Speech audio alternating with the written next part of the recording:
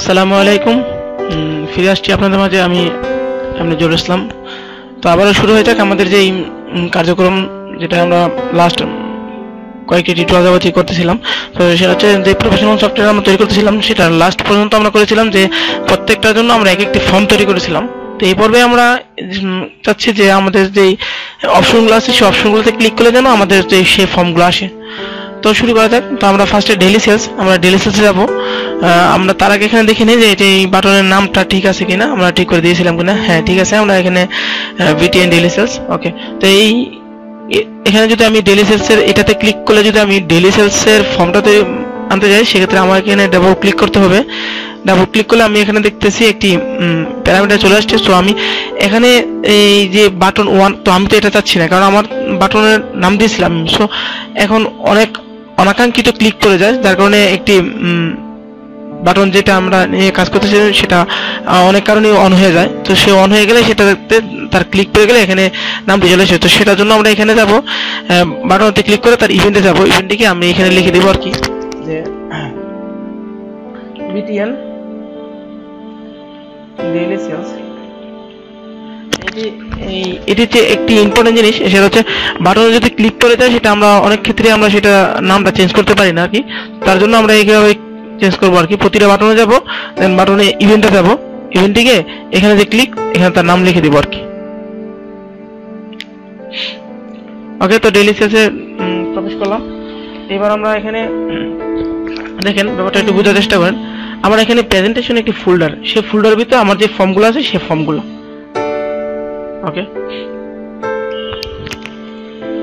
এখানে আমি ফার্স্টে প্রেজেন্টেশনে ঢুকতে হবে। প্রেজেন্টেশন ডট, আমরা কোনটা যাচ্ছি, এফআরএম।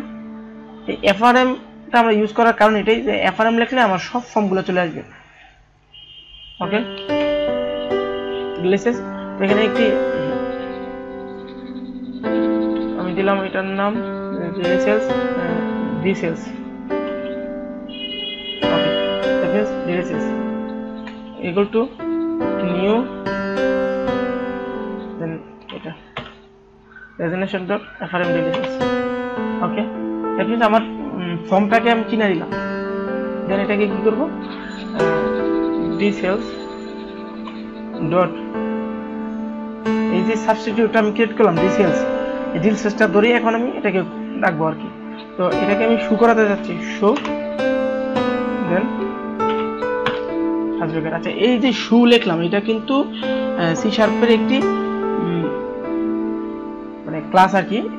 এটার মধ্যে এই শুর মধ্যে অনেক কাজ করা আছে, যেটা আমরা এখন জাস্ট এটার নামটা কল করে আমরা শো করতেছি। বাট এখানে ভিতরে কিন্তু আসলে অনেক কাজ করা আছে, বাট আমরা তাদের ফাংশনগুলো ইউজ করে এই ফ্যাসিলিটিসগুলো পাইতেছি আর কি। এখন এতটুকু করলাম জাস্ট। এবার যদি রান করে দেখি কি হয়, দেখি একটু।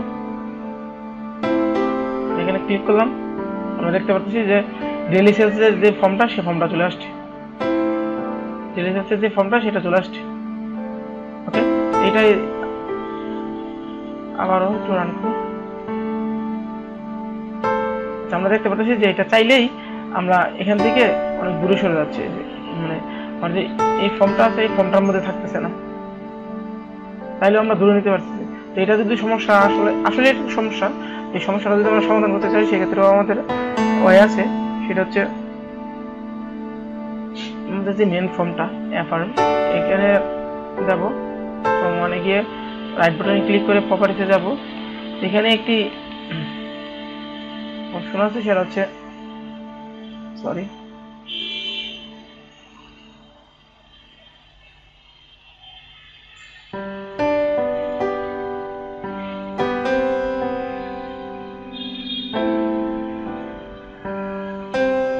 প্রপার্টিতে যাব, দেন ইজ এমডিআই কন্টেনার আমরা শুরু করে দিতে হবে।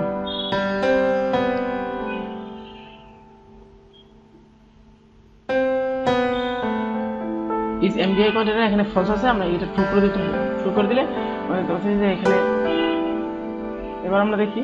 তো এবার আমাদের যা করতে হবে সেটা হচ্ছে বাটনে গিয়ে আমরা বলে দিতে হবে যে এটা MDI container, MDI parent, MDI D sales dot MDI parent,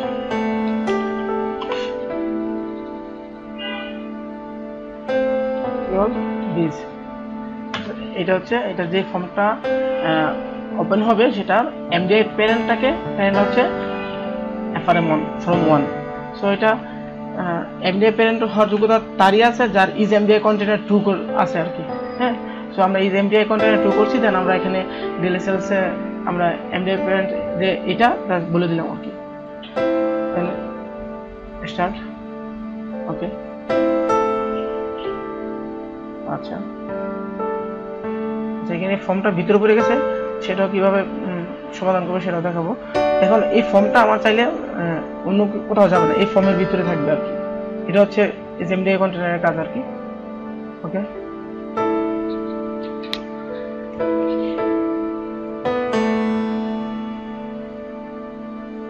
আপাতত আমরা এটা অফ রাখি, সবগুলো ফর্ম আমরা অন করি যেন আমরা কাজ করবো। সেভ দিয়ে নিলাম। ওকে, নেক্সট যে ফর্মগুলো আছে সেই ফর্মগুলোতে যাই।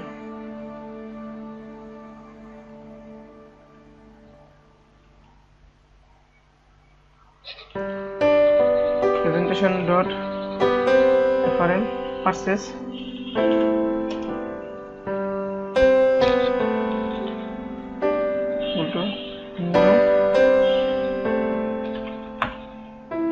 purchase, then purchase.show. Okay,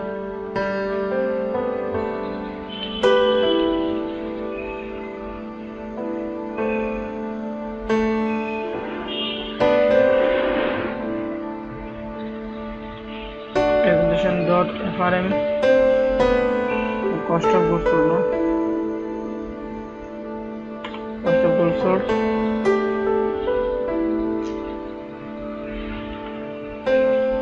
down below series sold. Okay, new. Okay, then PB sold equal to new. Okay, then আমাদের কি আছে maintenance repair.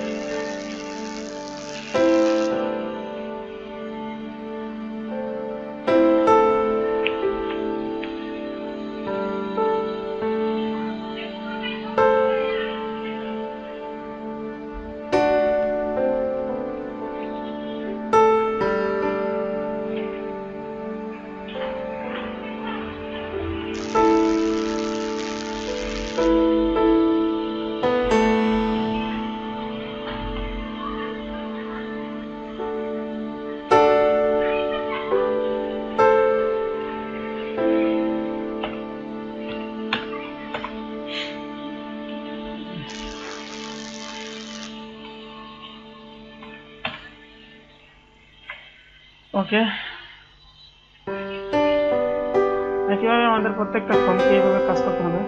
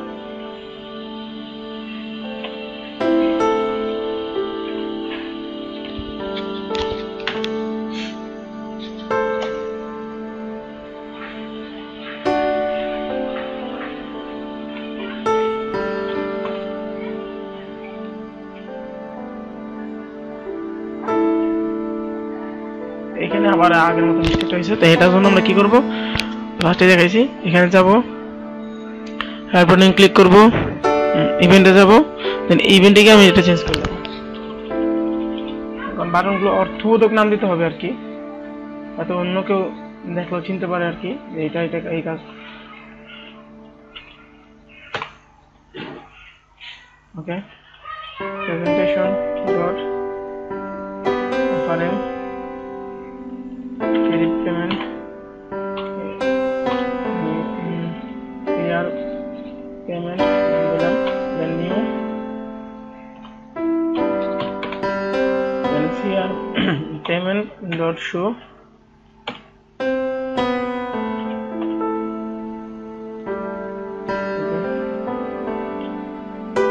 accounts payable, same কাজ। তো আমরা কি করব, এখানে যাব, রাইট বাটন ক্লিক করব, ইভেন্টে যাব, এখানে এডিট করে দেব, ETL accounts payable, okay, then presentation dot FRM accounts payable, আমি A payable দিলাম, equal to new,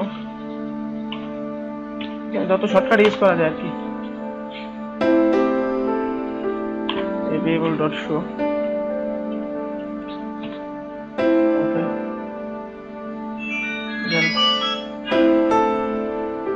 then account receivable, double click করব, presentation dot FRM accounts receivable, আমি এখানে দিলাম A receivable,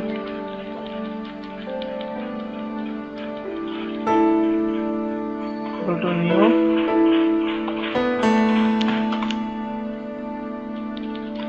dot show, ওকে, দেন আর কি আছে, utilities, ওকে, প্রায় শেষ পর্যায়ে, presentation dot FRM utilities নাম দিলাম, equal new, utilities dot show, দেন আর কি আছে, sales miscellaneous, ওকে,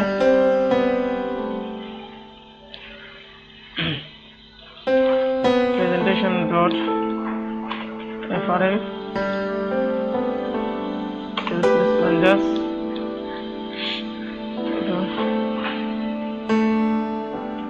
sales আমি নাম দিলাম, ওকে, নিউ,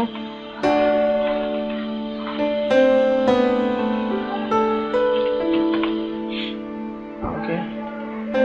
আচ্ছা, এটি হচ্ছে আমরা যে ফর্মটা আছে সেই ফর্মটা একটি নাম দিলাম, দেন এটাকে নতুন করে আবার এটাকে শু করতেছে, শু করার জন্য sales m dot show, okay, total sale,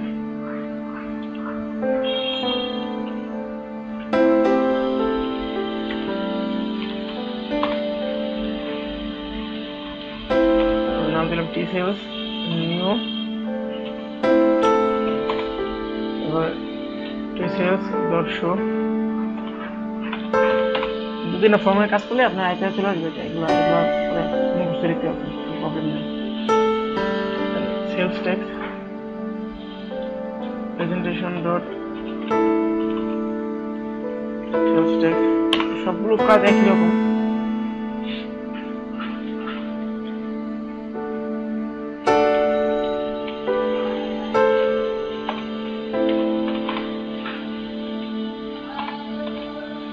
sales tax dot show,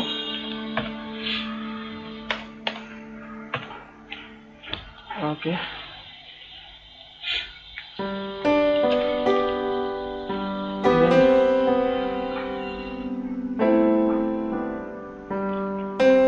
presentation dot FRM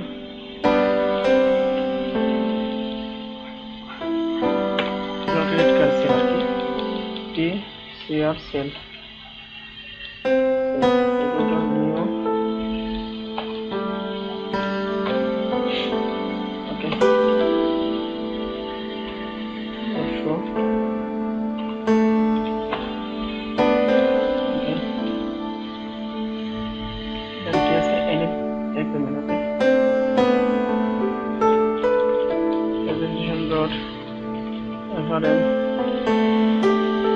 check payment any check go to new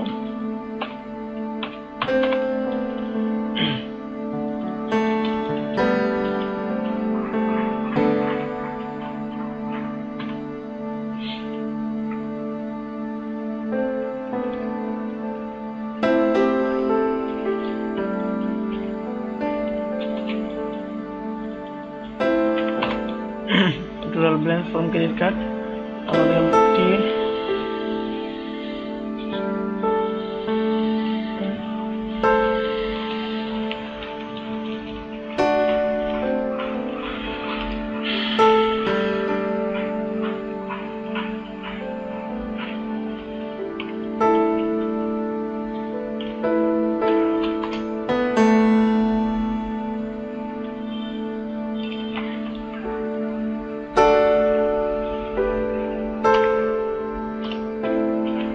dot show okay